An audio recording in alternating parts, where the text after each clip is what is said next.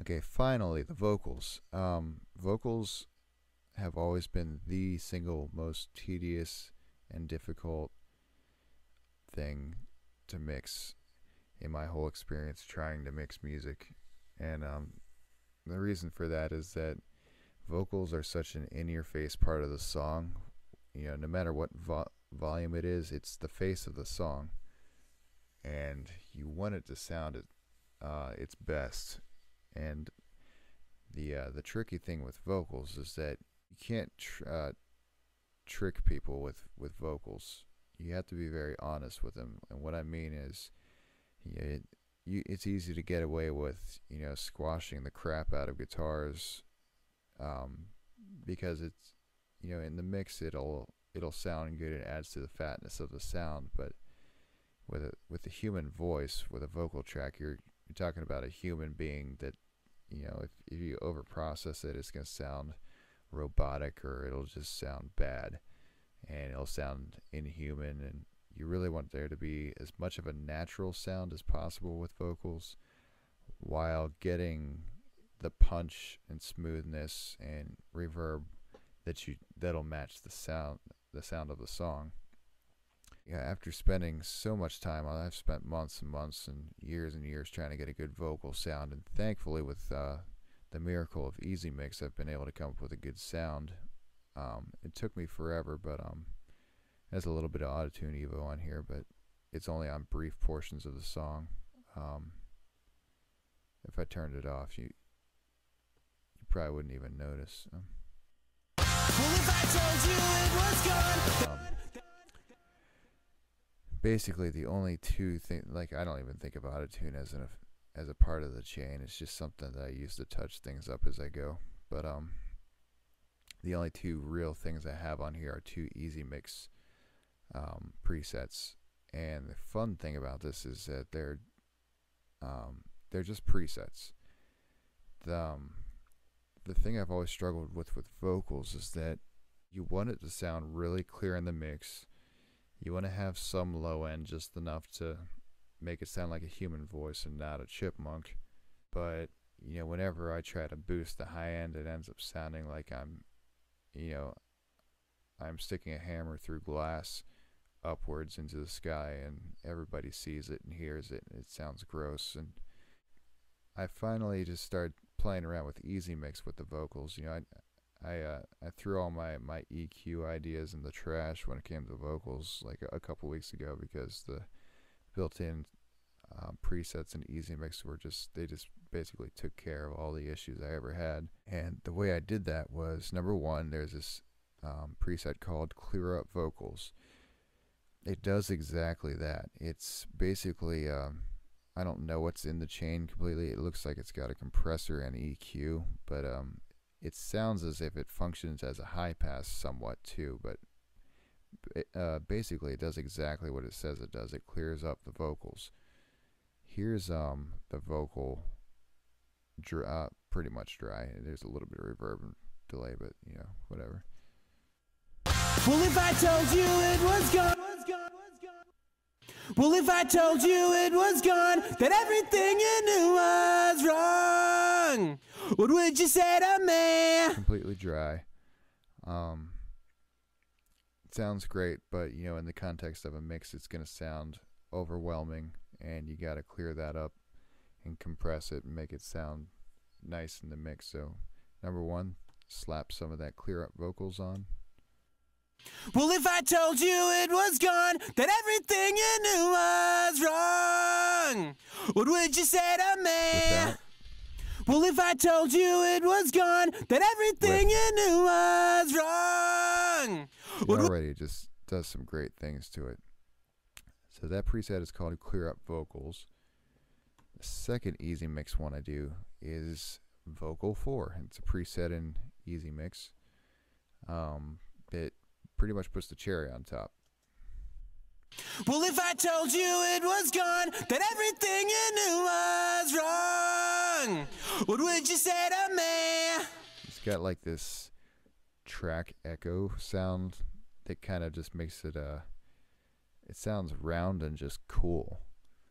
but it's not even noticeable that there's an effect happening there. It just sounds good in the mix. You know, it's not gonna sound great everywhere, but for this song it's perfect because, you know, it's fast enough and busy enough that the good things, you know, the side effects of the good things it's doing for it, you don't really notice. So but I mean, I think it sounds great dry also. But so that's all I do with vocals now. So I just throw those two EZmix presets on.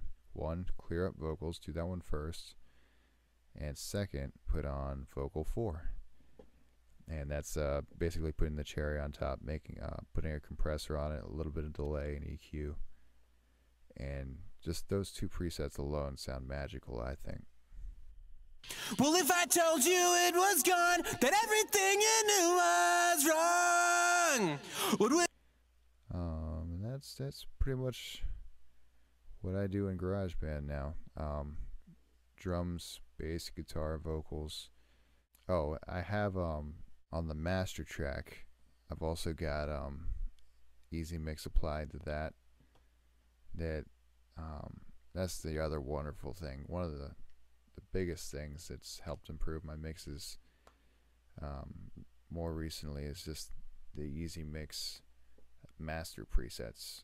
And the cool thing about EZmix is they make everything extremely idiot proof for you and very fun and intuitive and easy to use, and it's just a breeze. You know, one of the ways that it's easy to use is they limit your options so that, you know, you don't spend hours trying to find your favorite preset. You just have like one or two of them. And I actually like that because, you know, with too many options, I start getting frustrated, like I was right before, you know, before I got EZmix. And, you know, the cool thing is their presets are so good, even with the couple that they have per instrument, that you don't need to have 20 of them. You just, you know, like for instance, these master presets they have, there are only 2 of them, but you can adjust them a little bit if you want to. Like in this case, I cranked the whatever this is up. That's basically a compressor, and then the limiter that'll bring up the overall volume. Here's it without.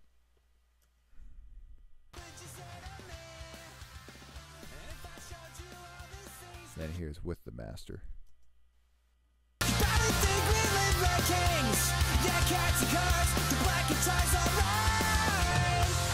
So you can tell right away it does some awesome things for the mix. Oh, here's a little trick I like to do, by the way. If you're mixing like a chorus and you want it to sound really big, one of the things I always struggled with, it just used to drive me nuts, but like say you want a really big part in the song like the chorus, I like to get the bigger sound by adding more guitars. Like in this case, let's see, what did I do? Yeah, I had 2 guitars in this verse right here. That's the intro. I don't know what I'm talking about.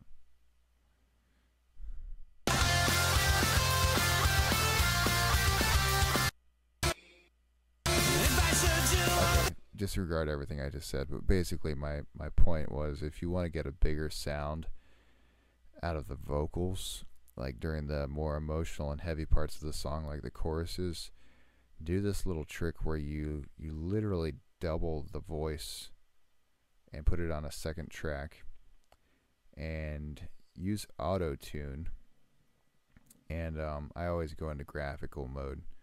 I had already done it, and I pitch corrected this one already. I exported it and re-imported it, but basically tune this one to perfection, like to robotic perfection, and then turn it down a little bit and use it as an overdub track.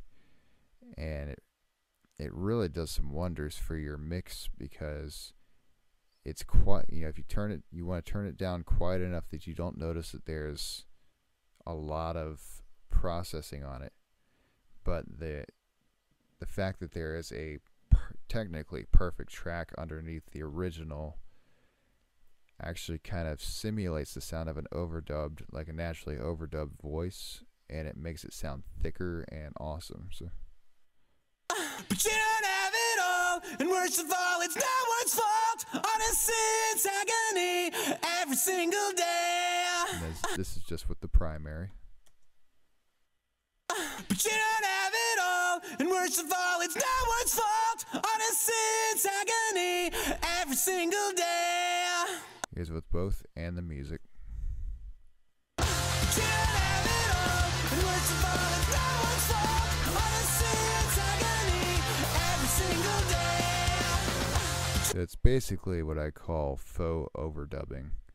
You take the original signal and you duplicate it, and then you just edit it to technical perfection, even though it's, it doesn't, I mean, just listen to it by itself. It sounds funny, like, just by itself, but you don't have it all, and worst of all, it's no one's fault. Honest, it's agony every single day. yeah, you can tell there's some heavy pitch correction on there, but with the volume lowered, you don't really notice it. And all you catch is the good parts, the parts that you are keeping there to complement the primary track. So it's a cool trick, and yeah, if you use it during the heavier parts of the songs, you usually have enough busyness going on surrounding it that you don't notice it anyways, and all you catch is the benefits. So try that out. It's a pretty cool trick. And that's about it. Hope you enjoyed this